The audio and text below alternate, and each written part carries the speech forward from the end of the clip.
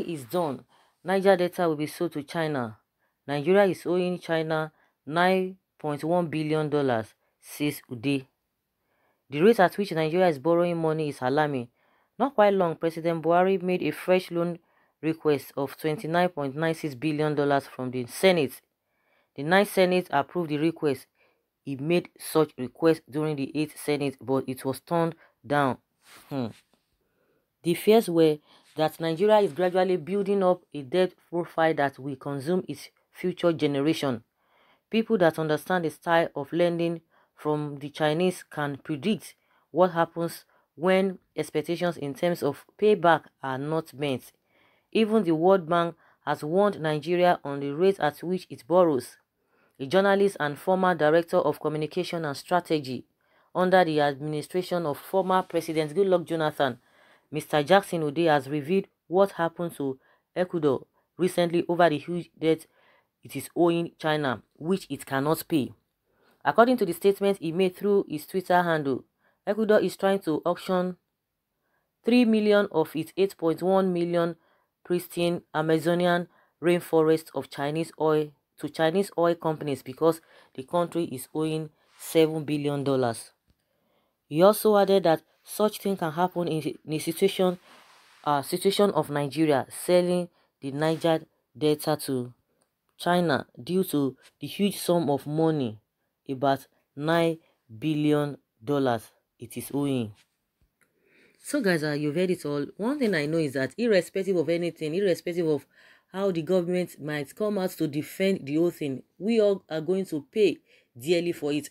But one thing that is pertinent is that those people who are the leaders, they have enough, because even with their salaries alone, even if they don't dip their hands into the cookie jar, the structure of allowances and salaries which they get, it's enough for them to even live their life.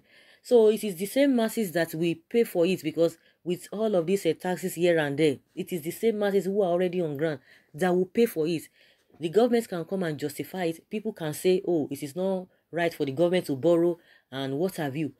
But one thing that is important and that is sure is that irrespective of anything, we all will pay, whether now or later. We are still even paying. Before now, they have been borrowing. Past governments have been borrowing and borrowing. What can we say we have gained? It is all about funding their lifestyle. It's all about the salaries. It's all about the allowances. All about going abroad, for one reason or the other that is so, crucial to them, that they themselves benefit from. So whether you are in support or you are not in support is something that everybody will pay dearly for, and we are paying for it. The question is that what has been borrowing before now? What can we say? What are the tangible things that we can see that, that we have really gained? I don't know whether you have gained anything, whether you are enjoying something or you have enjoyed in the past. You can just let us know. The government will come from the angle of, defending. They will tell you it is good to borrow. It is good to borrow. And a lot of analysts, economists have come out to pieces all of these things. The merits and demerits of this borrowing in the first place. Because as it is now, those ones who are the aim of affair now, just check their age.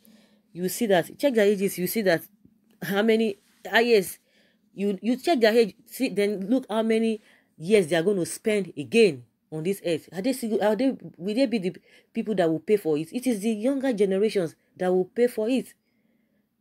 Of course, people will come and tell you, oh, it is good to borrow, but in as much it will be used for the right thing. But from the past, what have we seen? From the index of transparency, the report of Transparency International, corruption is still ongoing at that maximum level, at that high speed. Is still going on, even with the rate at which they are campaigning. Oh, we are fighting corruption. At the end of the day, if you are fighting corruption, are you fighting it in the right way so that people will not have opportunity? There should be system in place to block all of those things. It's not that, okay, when it comes to your people, it will be a free fall. But when it comes to people who do not have access to the government, that is when you try to make it seem as if you are working. If a real system is in place, I tell you, a lot of people who are really cutting corners You know, it won't be there. We talk of corruption, even in the budget alone, they do padding. They do padding. Honestly, it is really a thing or something that one will be worried about. And someone says here that I'm sorry for Niger data. This is just the beginning. They hate Igbos, they hate Biafra, but they will be slave to China by force. And the North will be laughing at them. What a good lesson to the brainwashed. Someone say Buhari and his family are slaves to China, not Niger data. Okay, Niger data belong to Biafra, so China supposed to have used common sense before borrowing that lazy man money that the North can't pay back in 100 years. That's what somebody's saying. And let him sell it now. That what have I gained in the oil well before now? Nothing. Someone say even if you sell it, if they don't sell it in the first place, what have we benefited? What have we gained as a people? It's just like 5% of the people who are really, they are the ones smiling to the banks, that they are the one who will be telling you, oh, okay, yes, everything is working fine, everything is okay. And that is the position of this particular person. Someone say, well, at the commencement of this government, we were meant to understand that spoken economic terms was above their head, and we didn't understand that economy is not run by magic.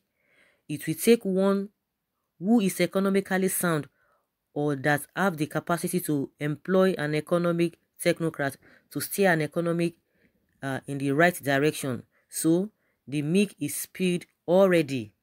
The oil belongs to Nigerians and the loans are used for projects that will benefit Nigerians, unlike the previous regimes that looted loans and to the extent stole money from CBN.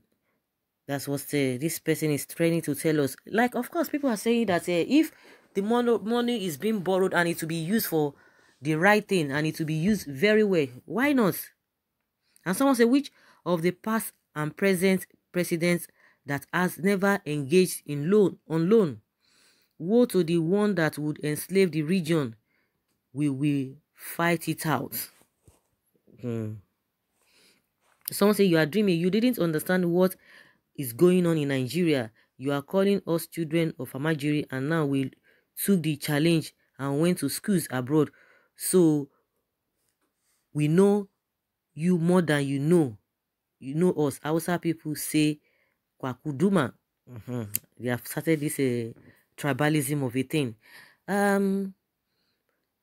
Why Niger Delta? You should be talking about Sambisa Forest. By the understand of Mr. President, he would not do such things. Buhari is a whatever. Getting a loan isn't the issue, but applying the proceeds to infrastructural development of the country so as to boost economic growth. The challenge we have is more than 60%. More than 60%. The loan we channel it to private pockets. That is the main problem that cause for concern. Of course, 60% of that loan will be channeled to private pockets. And what will happen at the end of the day? Nothing will happen. It is story that people will continue to hear. And, you know, if it is being channeled to a proper course, people will be happy. Money has been borrowed. You know, past governments have been borrowing money, but we can't see anything. We can't see anything. Everything is just like that. At this age and time, Nigeria that's supposed to be on top, that's supposed to have all it takes. Yes, what do we have? We are retrogressing. We are retrogressing. You are still going to hear story. Once you hear the story, what are you going to do? Nothing will be done. At the end of the day, they will say plea bargaining. Those that will be caught, they will say plea bargaining. And it's an offense that they have committed. Or the ones that they will say they are repented, they will recruit them back into army. Is that how to run a country? The ones that will steal money, they will say, okay, plea bargaining, okay, bring this money, then we'll do this.